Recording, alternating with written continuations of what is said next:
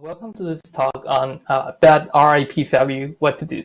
Or I just thought another title for it. It's that time I thought Cilium and eBPF crashed the kernel. So I'm Shung-Hsi, and I'm a kernel engineer at SUSE lab, part of the hardware enablement Type A team under Joy Lee. And I work on BPF in the kernel.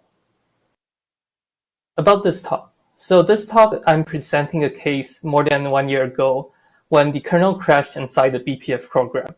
And the major problem is that there's no reliable stack trace. So I'll talk about how I diagnose it and what's the root cause. Also, hopefully at the end or during the talk, we can discuss what kind of approach are better for it. So let's begin. This bug is 1185302. where it's a kernel bug where the error code is bad RIP value. So the kernel log looks something like this. The kernel complained that there's a bad RIP value, and RIP is actually the register of the CPU for instruction pointer. And in this case, it was set to 0. And because it's the instruction pointer, one of the consequences is that the stack trace was not reliable. So we also see stack trace in the IP finish output or something else, scatter slice. But anyway, we were able to identify that there's always a class BPF classify function being called. And with that, the user also reported that this also happened when he uses Cilium.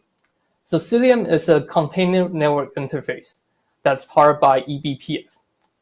So with this knowledge, we come to a conclusion that this should be something that's BPF related and begin debugging. The first thing we try is to debug BPF with BPF itself. So there's this BCC, BPF compiler collection, that helps us create script for tracing. So we try to trace this class BPF classify function and capture its runtime argument. The script looks something like this. It's kind of like a friendlier version of kprol.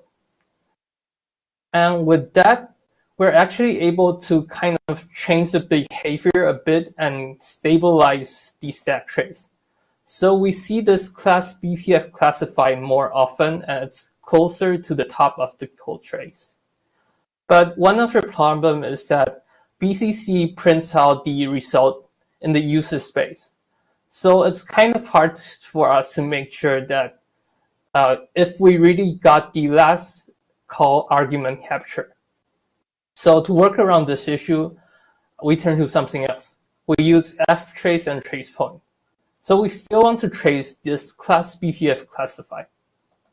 But this time, we are using tracepoint to trace it. And the tracepoint itself is actually quite easy. It's a bit more line of code compared to BCC, but it's not that difficult. And we just add the tracepoint call to the code and recompile the kernel. And then we can begin recording the call with tracepoint using ftrace. And one of the tricks we use here is to use this ftrace dump on oops command line argument to the kernel. And this helps the kernel, this tells the kernel to dump the ftrace buffer on oops. And this is quite useful. So the next time there's an oops, we actually see the argument that's given to class BPF classify. And we begin looking at the SKB buffer. So it's the packet data, because initially we suspect that it might be related to something in the packet. But after dumping and inspection the data, the packet turned out to be pretty normal. It's nothing that special. So we still have something else to look at, luckily. We have the BPF program pointer. So we can look at the BPF program that's being executed along with the BPF program that it calls into. And quite luckily, Crash has some command that allow dumping the BPF program so we can begin inspecting. So that now it's time to look into the whole thing. It's kind of like finding a needle in the haystack. So on one hand, I have all the register state. On the other, I have the instruction that might have been executed by the CPU. So there's a lot of head scratching and looking here and there. And after many hours of looking, I finally found that the execution flow seemed to be right at a helper call for a BPF tail call. And there are actually two of the sites that I could match. So they're both doing a BPF tail call using the same argument. But one of them is looking pretty weird. So there's an int3 here. So why does this site has an int3 instruction there? Well, now we can talk about the root cause. So I search for int3 and a familiar name comes up. So the int3 is actually a breakpoint-based instruction patching mechanism. And the reason that we need instruction patching is because BPF is just in time compiled, and it will translate the indirect call, which is the BPF tail call, into a jump instruction, so it goes to the program directly. And one thing about the BPF tail call is that the target of the call may change. So to deal with that, to keep performance and have JIT, we use instruction patching to patch the exact jump instructions that does the call. And the way this is done is that the kernel will first switch the first byte of the instruction that it wants to patch into int3. Then it'll update the rest of the part. And then finally, when the rest part is updated, it can replace an int3 instruction with something that should be there. So we're stuck somewhere between here when the kernel crashes. So what went wrong? Actually, what went wrong seems to be like this. So on CPU 0, there's a BPF tail call being patched. Then another CPU arrives at that exact site that's being patched. So there's an int3 there, and CPU1 goes to the int3 handler. But the rest of those is actually fake to me. I kind of got stuck. But luckily, some user also opened another issue, encountered the same thing, and was able to get a bit of a better stack trace. And with bisect, he got down to the exact commit.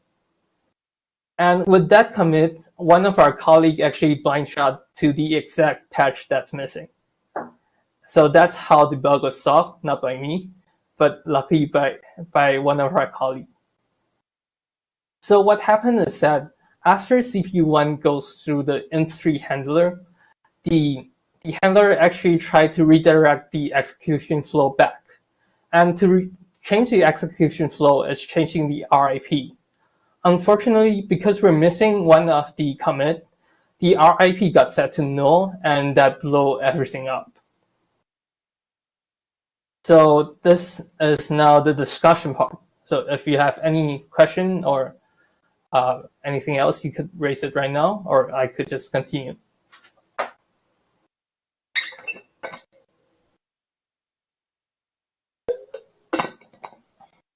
Okay. So let me continue with the discussion. So what worked in my case?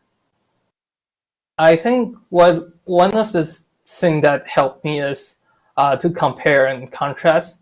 So I was lucky enough there's two call sites of BPF tail call, and one looks different. So that really helped.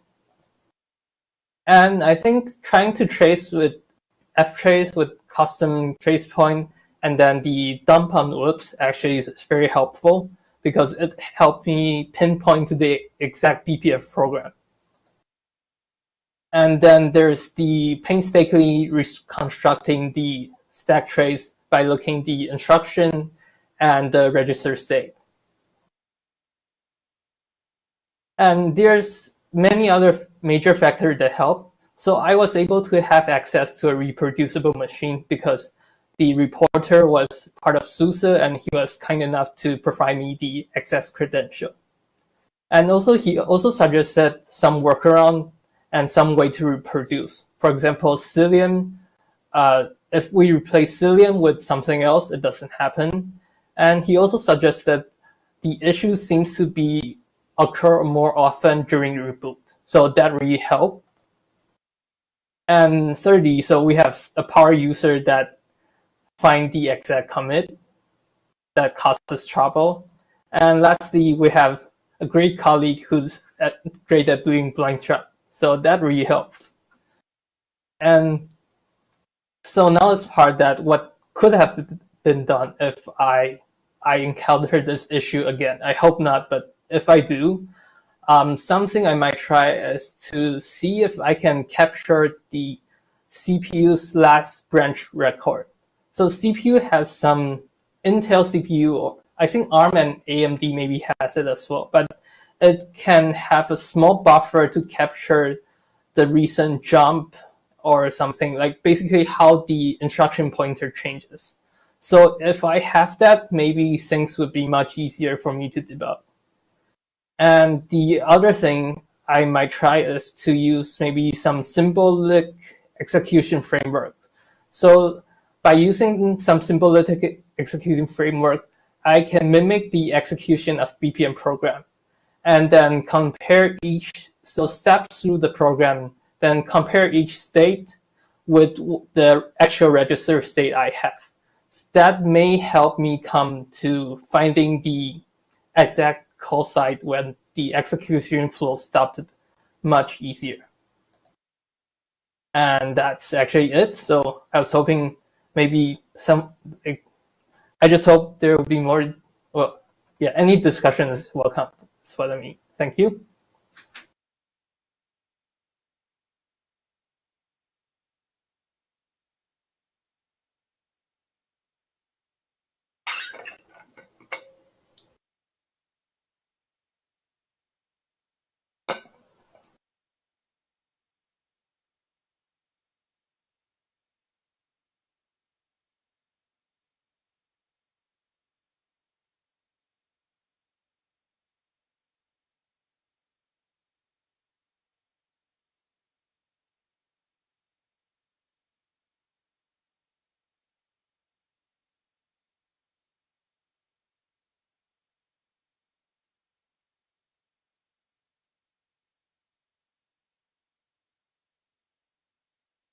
Yep, you're welcome. Okay, so do we have any questions? I do see people typing in the chat.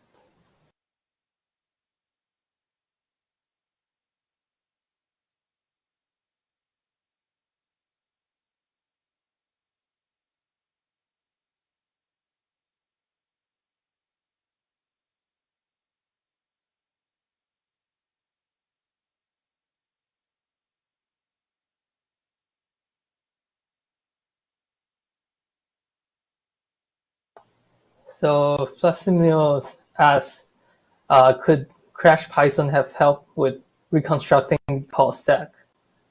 I haven't tried yet, but I would hope it does. If it does, it would be great. And Easy says, I vaguely recall some of the Intel CPU had some kind of flight recorder that contains last few executed instruction and internal state. But I forgot whether it's actually came to existence or it was just a prototype.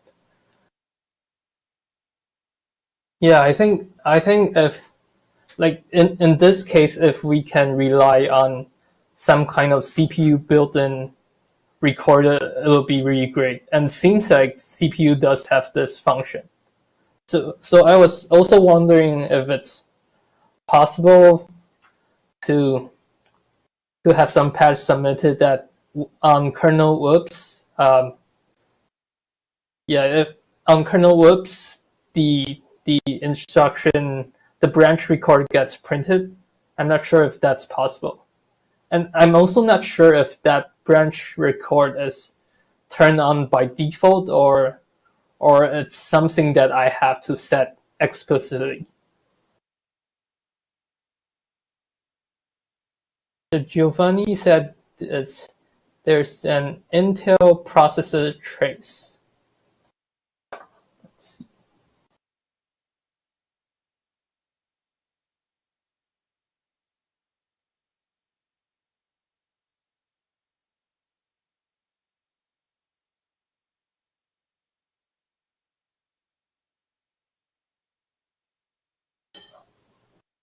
Kind of long, but I think it sounds like it.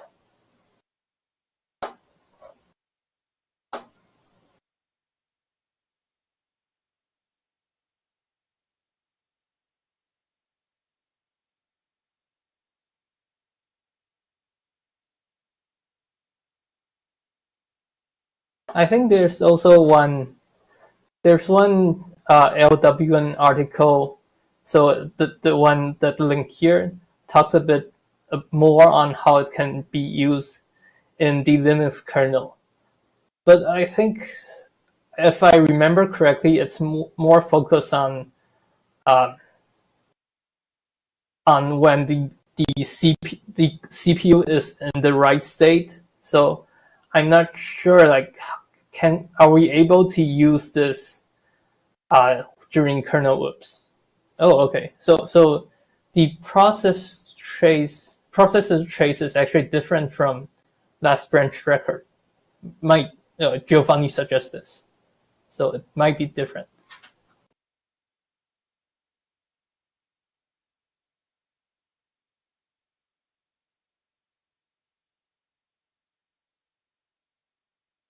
So I guess I also have a question to the audience. Like, when looking at how people debug crash, like, is there some way that you can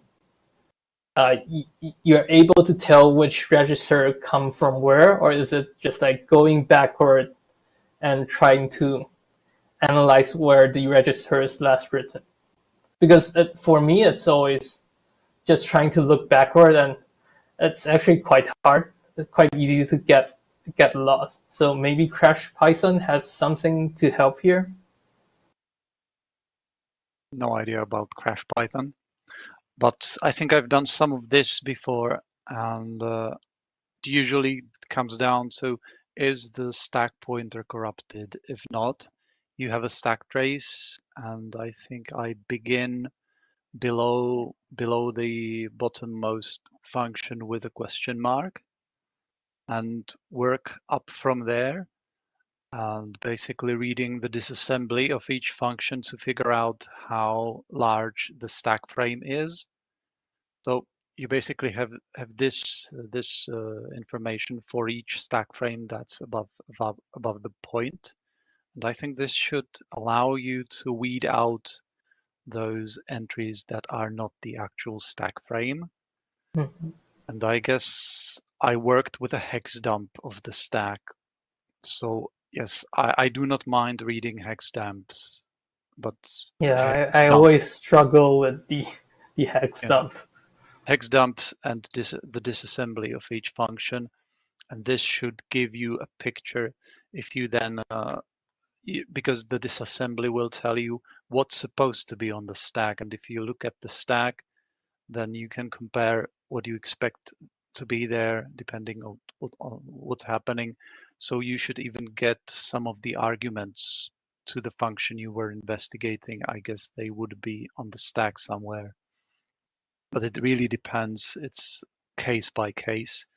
And then if that was an SK buff, you could then look this up. If this was still allocated, I guess it was, because it crashed during processing this buffer. So yeah, yes, I think the methods are laborious. It's not easy. I think in another bug, which is, so not this one, but I think last time I tried to look up the stack frame, I got quite confused because I assumed that we have the stack pointer available or the frame pointer. I always got confused, but I think we actually have orc.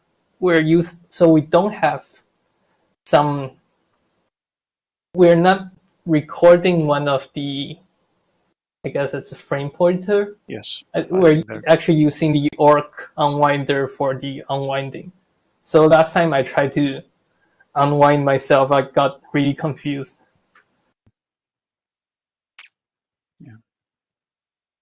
Yeah, we use the frame pointer, the RBP, as a general register because it has some performance advantage, but the unwinding is more complex because of that. But I think in Crash Python, because it incorporates the GDB unwinding better than Crash, it could help you with telling you what are in what registers unless it's all optimized out. Okay. And maybe if maybe the problem with your unwinding in this case was that the RIP was destroyed. I don't know about the RSP register if it was also wrong, so the unwinder could not start from a known state. But yeah, maybe with Crash Python you could like somehow fake how it should look like, and it could go from there, maybe. Yeah, sounds like I'm actually just now you bring it up. I'm also interested in what's the RSP.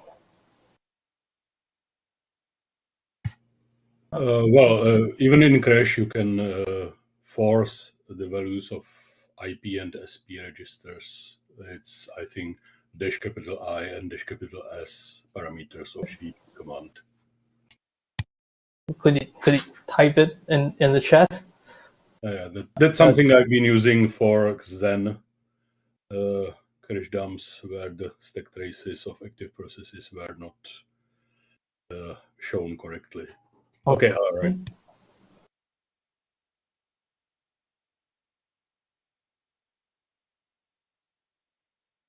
So that will give you the real stack and not all the noise in there with the question marks, right? But we will not get the like local variables because Crash's unwinder doesn't have that.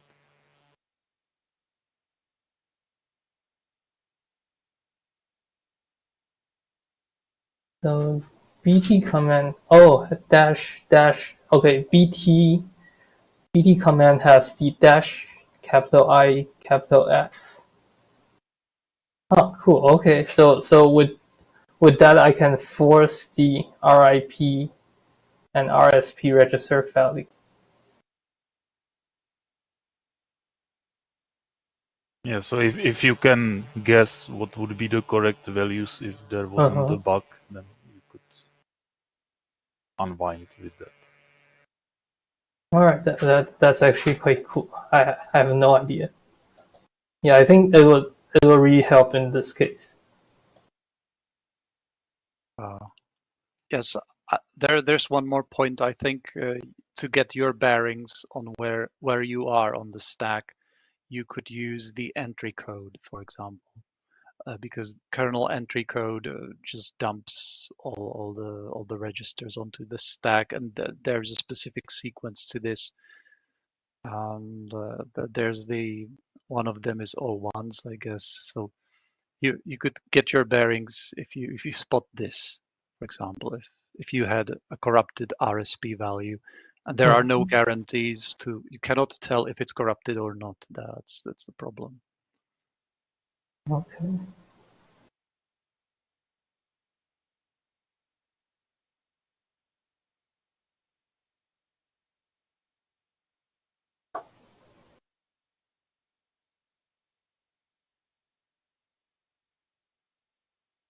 Yeah, so I think definitely need to learn a bit more on about Crash and also try Crash Python.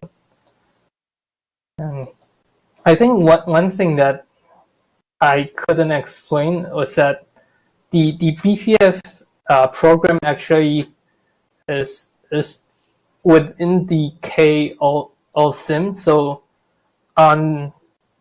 supposedly the stack trace should contain the BPF program name, and that somehow didn't show up in mine. But in the other user, there's something. Let me paste it.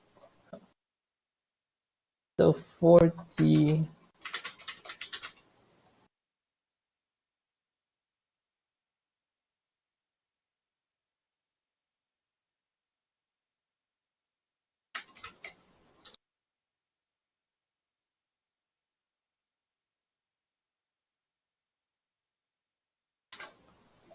so in theory, I should suppose to get something like this pasted in chat. So the BPF program actually has it has a symbol in the K all sim. So theoretically, I should, like, if the unwind is successful, I should see like BPF underscore prog underscore and its ID. And I think I was especially unlucky in my case that it didn't show up.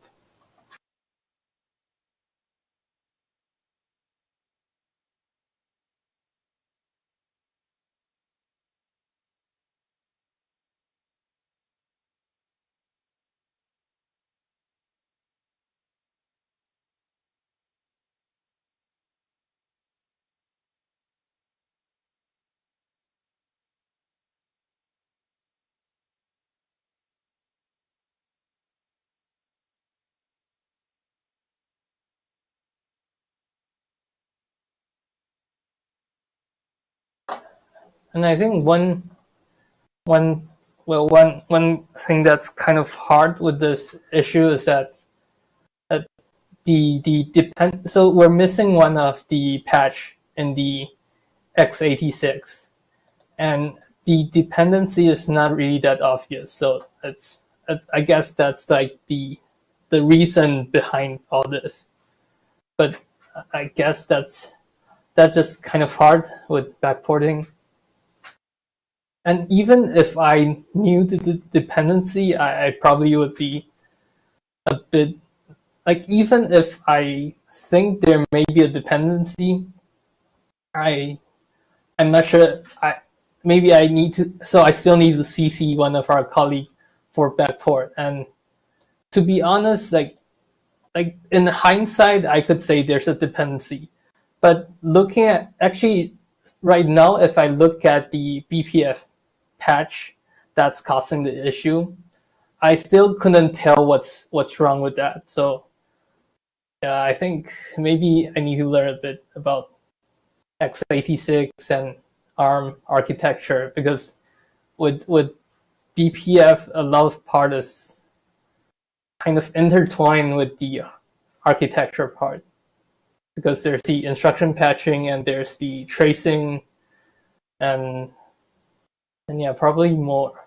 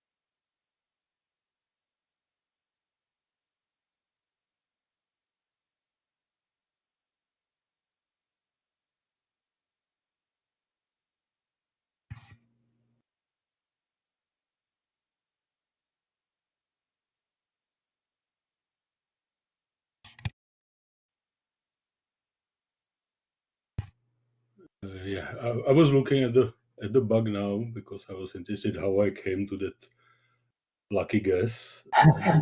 I think it was related to the null detour pointer in the structure that was mentioned in comment 8.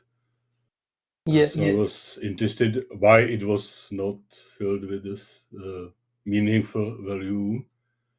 And when comment 9 identified the offending commit, then I probably realized that that commit came from times when there was no detour member of the structure anymore. So then it was the question of finding out when did that detour member disappear. So that was probably how I came to that particular commit. Because apparently the problem was that the detour pointer was null in the structure, but the text-poke mechanism expected it to have some meaningful value. And then I realized that the offending commit was backported from later code when there was no longer a detour pointer. So it apparently did not handle it because it had nothing to do with it. So that's probably how I came to that lucky guess. Then I wouldn't call it lucky because I even if I look at this, I would have no idea. Yeah. But I guess it's quite lucky that one of the user is like very advanced and powerful user that was able to bisect to the exact commit. Yeah, that's probably the lucky part for us.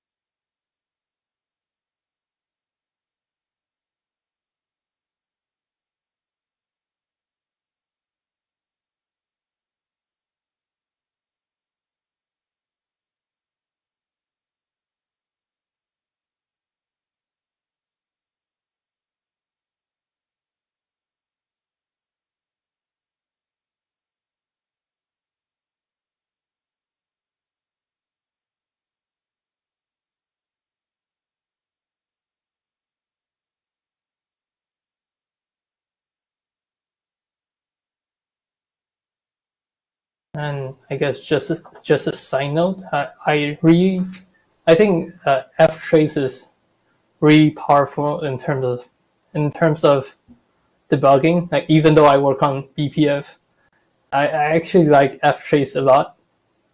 The only problem seems to be that you need to have a trace point in order to capture the arguments. But if you have that, it's really great because you have dump on loops. And also one thing that BPF trace couldn't do, or BPF couldn't really yet do, is to begin tracing at the very, very early stage of boot. And that's one thing that's make ftrace still superior in terms of compared to BPF trace for debugging those issues that occurs very early at the start, or some memory allocating issue, because you want to start tracing as early as possible.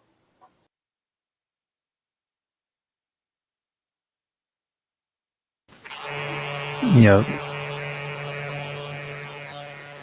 We recently had a bug where we tried to use ftrace enabled by command line, boot kernel command line, to catch early allocations, and it seems it wasn't still early enough. But certainly it's earlier than running user space where so you can install your BPF program. I think there is some way to run BPF as early as possible.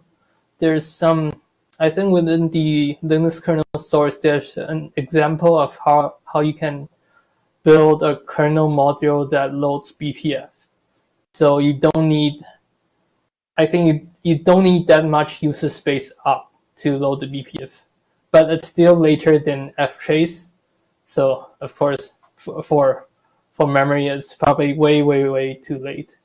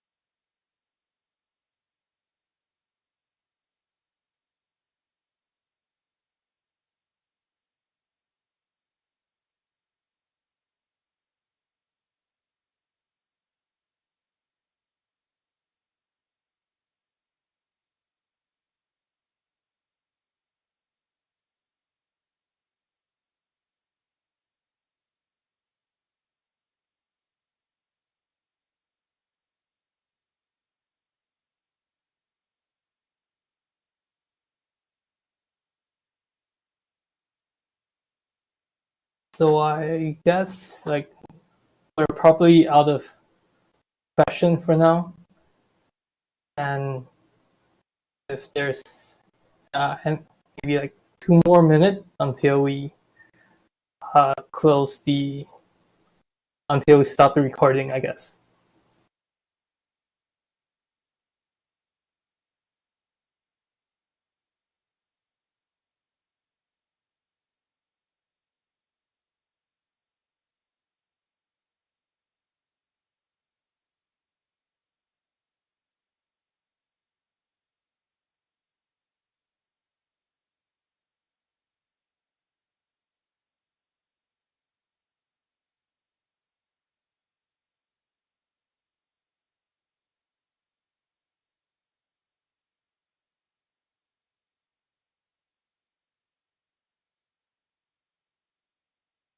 I really have no idea how to hold a discussion. Like, is this usually how it goes, or like I know there's a Kate build discussion. I think yesterday. I have no idea how is it held. One thing I think you mentioned that you did not quite do fetching arguments with ftrace, arguments to functions without a trace point. I don't think that's particularly difficult. It depends what you're interested in. You can do that even at the kernel command line. You can either put a kprobe at the beginning, at the start of a function, in which case you would be interested in the registers on Intel, RDI, RSI, and so on. And or you could even put a probe into a function with a non-zero offset. I've done all of this. It works quite well. You just have to read the disassembly of the function to know what you're interested in. You can read from the stack. You can interpret numbers, the usual stuff. So I have good experience with this, and ftrace works in this respect very well. Oh, okay. So yeah, I have no idea that. So you mean you can, without recompiling the kernel, just by giving the kernel boot command line, you can put like some event type that's kprobe, and what register you wanted to print. Okay. And you can break into a function even.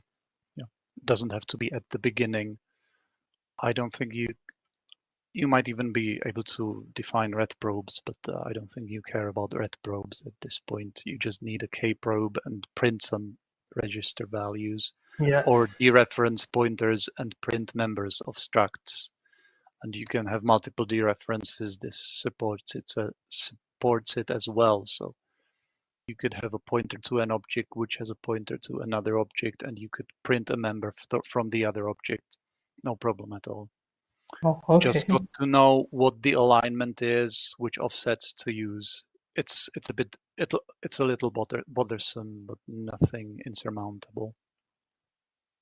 Right. So that's definitely something I should try. So I actually don't need to recompile the kernel in this case, which is nice to know. Thank you.